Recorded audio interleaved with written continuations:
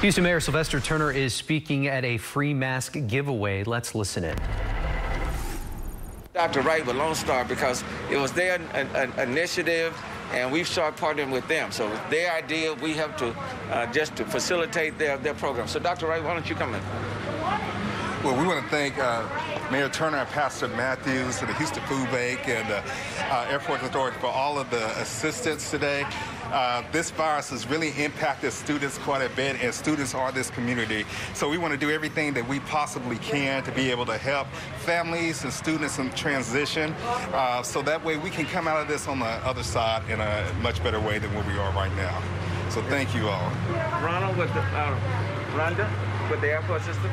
Well, we're just so excited, Mayor, to be supportive of Lone Star and with the church here and the community. Part of our outreach for community outreach is to reach out to areas that are associated with us, and we work in the community together. And this is just a wonderful opportunity to help our partners. We care about you, and you matter to us at the Houston Airport System, and we're glad to be here of service. So we were able to support by bringing some masks, and we'll bring whatever we need to do to be of assistance to you. We just thank you for the opportunity. And Pastor Isaac Matthews, the pastor of God Grace, right here. Yes, I'd like to thank, first of all of God's Grace members for coming out to make this endeavor a success. And we're glad to host this event along with the Food Bank, Lone Star College, and the City of Houston. We've just begun to make this hot spot a cool spot. So there's more to come. Stay tuned. Thank the city for its help.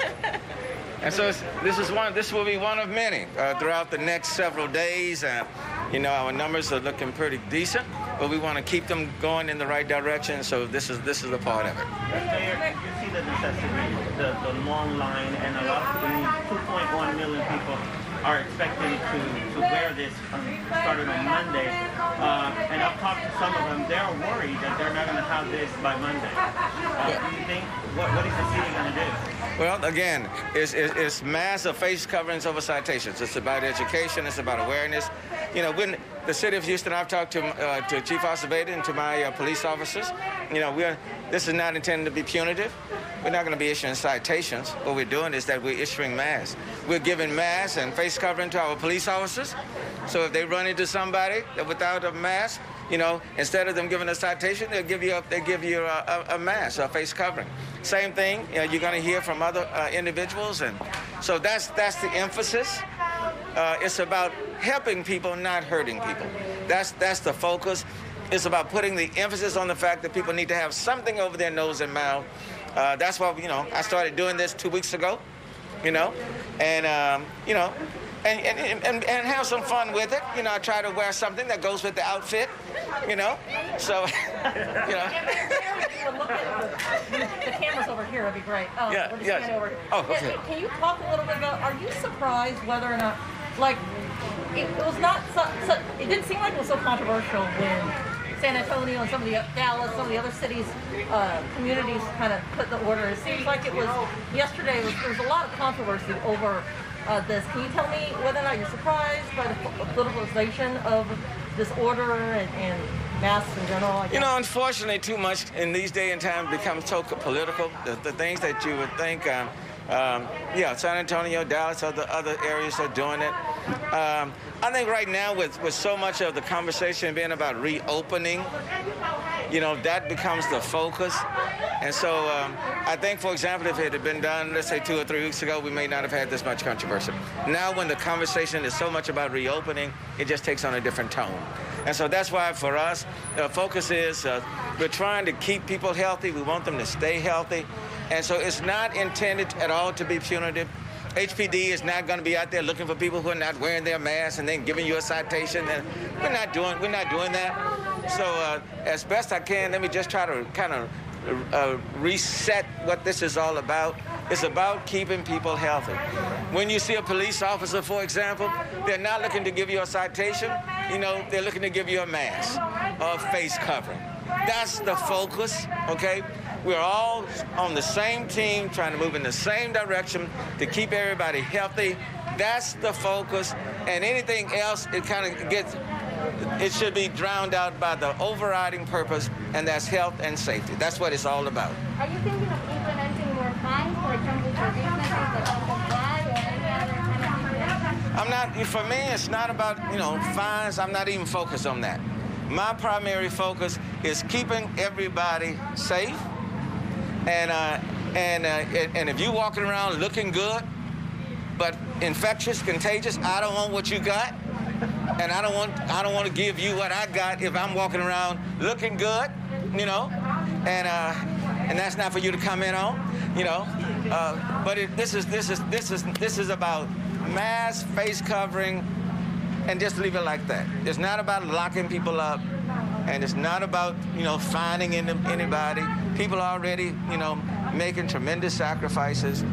It's just help. It's just keeping people healthy. And if you don't get to distribute all the masks that you have for the people here, we have more people coming over. Sorry about my mask. That's okay. Let me ask you, because we know social media played an important role for this distribution. Where are people? Yeah. Where are people gonna be able to learn more about where the next distribution? Oh, we'll make it very, very well known. This is just one of many drives that will be taking place. We thought it would be good, and I want to thank Lone Star again and the airport system and the food bank. We thought, after the order came down, it would be good to have this as a distribution point to accent what we are doing. So these distribution centers will be taking place all over the city, especially with our vulnerable communities, because when you look at those people who have been impacted disproportionately, people in our vulnerable communities, underlying medical conditions, they are the ones who have been disproportionately impacted.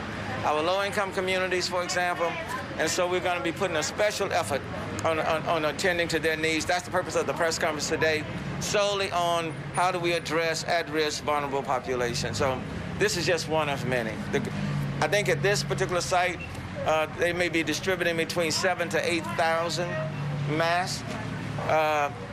We have about, as of today, over 100,000 to distribute. So that's just so there are many others that will be handed out over the next several days, next week or so.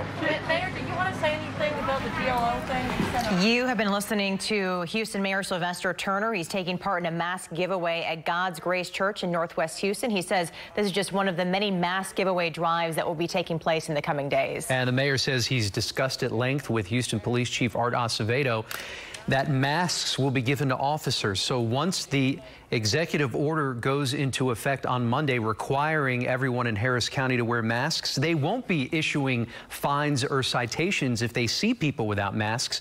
They'll be handing out masks to those folks. Yeah, and if you don't go to one of those drives to get one of those masks, you can make one at home out of handkerchiefs, old t-shirts, bandanas, just something aimed to cover your mouth and your nose to help spread the coronavirus.